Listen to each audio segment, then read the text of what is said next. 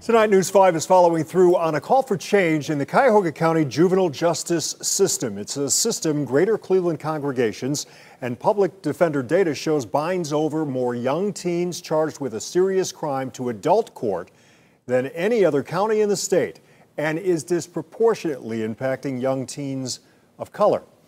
News 5 investigator Joe Paganakis reports greater Cleveland congregations asks more funds be diverted to the County Public Defender's Office to help provide more background as to whether these teens can be reformed and kept in the juvenile justice system. The crime rates have skyrocketed. None of us feel safer.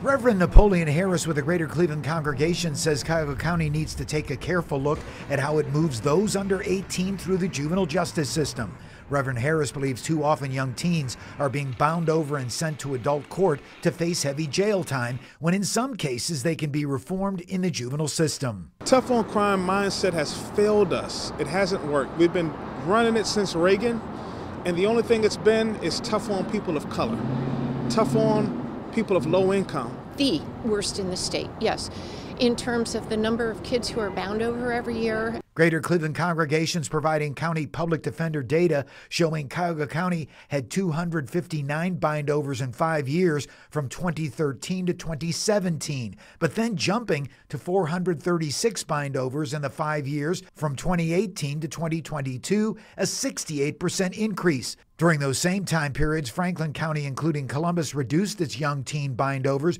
by 28%. Hamilton County, including Cincinnati, down 24%. At Monday's Cuyahoga County Council meeting, Greater Cleveland Congregations was hoping Council would approve moving $650,000 in funding to the County Public Defender's Office. Public Defenders, it says, gives young teen juvenile offenders a better chance at reform. And they do their homework, they do their research, they find out who this child is, where that child came from. But by a 9-2 vote, the County Council didn't believe moving the funds without a request from the Public Defender's Office or consulting with the county's juvenile judges was the right thing to do at this time. I really question how just giving the Public Defender's office money is going to fix the bindover rate. Meanwhile, even though the council did not approve additional funding, it unanimously agreed the bindover system needs some type of reform. We must do something different.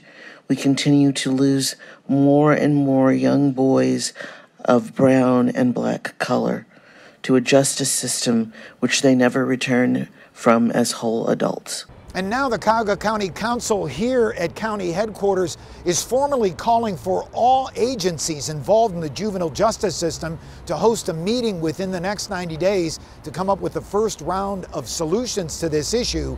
You know News 5 will follow through on this developing story. Reporting right here in downtown Cleveland, I'm News 5 investigator Joe Paganakis. News 5 is committed to following through on stories that matter to you. If there's something you'd like to see us follow through on, email us at tips@wews.com. You can see the email address right there at the bottom of your screen.